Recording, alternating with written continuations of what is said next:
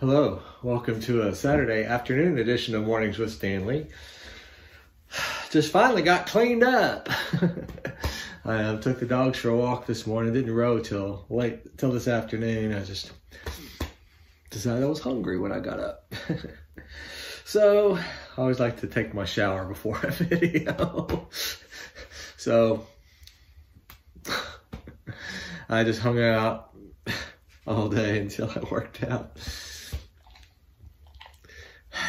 Don't know about anything else to say. It's been a cold, crisp day, but beautiful sunshine. So that's nice. And Lucy's been outside most of the day. Stanley's been inside most of the day because that's how Stanley rolls. At least when I'm home. I'm not sure what he does when I'm not. So he does go out and bark every once in a while. He'll hear something. I don't know how he hears it. Well, his ears are a lot better than mine, a lot bigger. And he'll just go through the dog door, and now he's barking at something. I have no idea what. And Lucy, I looked out the window to see what Lucy was just looking at him. Evidently, it was not that exciting for Lucy to get up and go bark too. Some things she does get up and bark at, but that was not one of them. Okay, Stanley. Do you want to get down on the ground? Do you want to get down on the ground? No. Want to get down on the ground? Get down, down, down, down, down, down, down, down, down. No, he's not going to do it, so I have to get rid of him.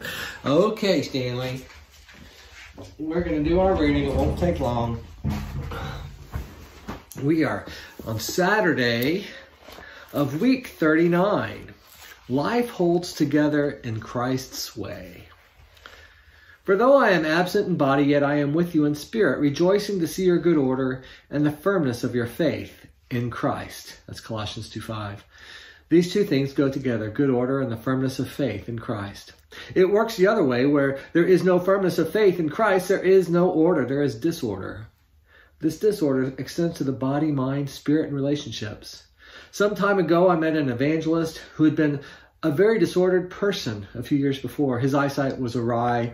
He tried 7 different types of glasses. He was allergic to this, that, and the other. The reason? He had taken his eyes off Jesus and put them on a guru, a spiritual master. He found that his idle feet of clay and the shock was shattering. I pointed out to him that the upset in his eyesight was probably the conversion of a spiritual symptom to a physical symptom. He couldn't see spiritually, so he couldn't see physically. He couldn't digest his spiritual disappointment, so he couldn't digest his food. He got his eyes back on Christ again, and now he sees perfectly without glasses and digests everything. Incidentally, the 10,000 disciples of this guru pathetically held to the belief that he would be translated and not die. So they held the body for 2 days after his death, expecting a miracle. The result was disorder, spiritually and socially. Anything outside Christ will let you down if you let your full weight down on it. Life holds together in Christ's way and goes to pieces in any other way. Firmness of faith in Christ and good order are root and fruit. Loss of faith in Christ and disorder are also root and fruit. Both of them work with an almost mathematical precision. Life works that way. To try to make it work some other way is to face disillusionment. Life works in God's way, or it doesn't work. Here's our prayer for today. O Lord, my God, my Father, I thank you that life holds together at the center when we are firmly fixed in your Son.